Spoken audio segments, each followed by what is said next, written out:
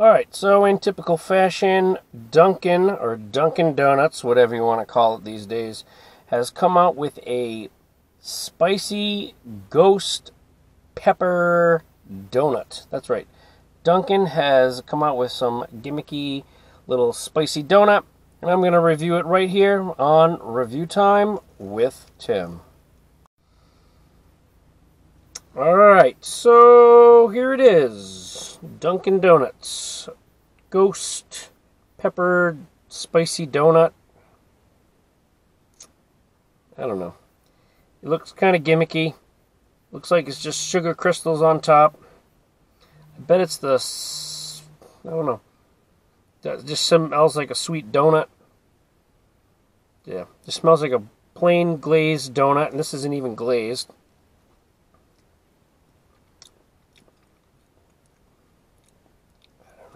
I don't see it. I think this stuff is so commercialized, it's not even funny. I guess the new trend now is everything ghost pepper. It doesn't. I bet you, guarantee this is not even going to be spicy. It's just going to be sweet. It's just going to be sweet. Like, yeah, this is going to be ridiculous.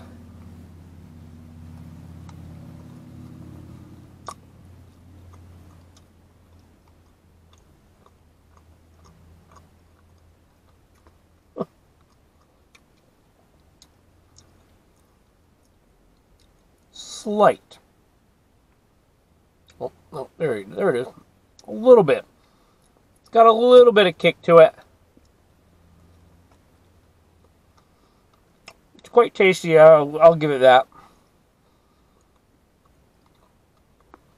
All that sugary donut goodness.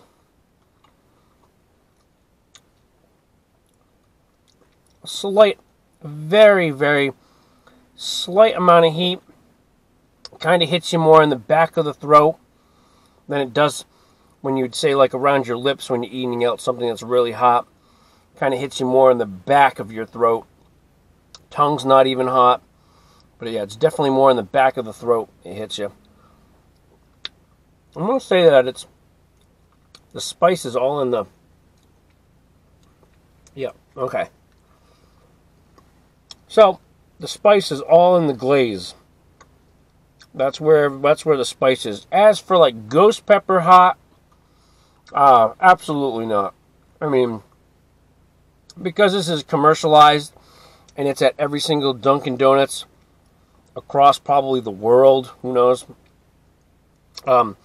These commercialized ghost pepper gimmicks is just not. It's not hot because it's just not hot.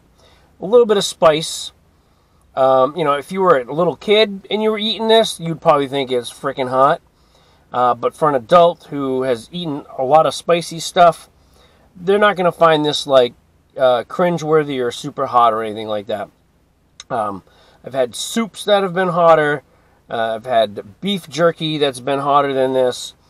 It's definitely a marketing tool to sell more donuts, like they need to sell more donuts. For sure, for sure. It's tasty though,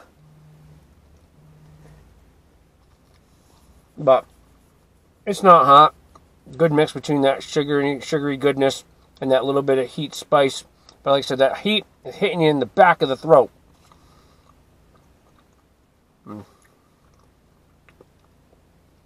mean, it's not bad. It's a good donut, to be honest.